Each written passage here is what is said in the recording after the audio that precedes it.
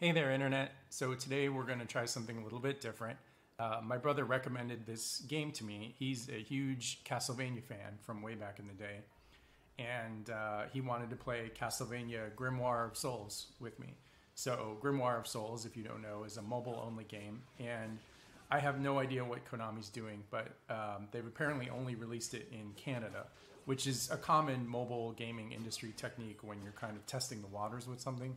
So I guess I get that part, but for some reason it's been like 4 or 5 months, I guess, and they still haven't released it here. So I had to figure out a bunch of things, including making a Canadian iTunes account and then figure out how to record footage from an iPad. But I've got it, and I'm going to show you some footage here of Castlevania Grimoire of Souls. Do I like it?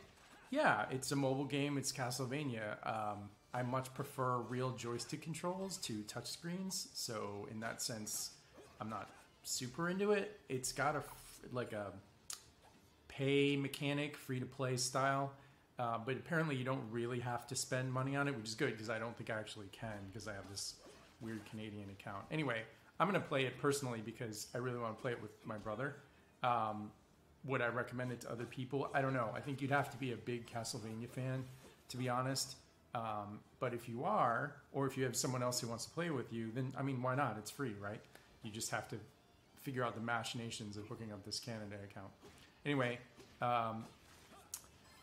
more later. See you tomorrow.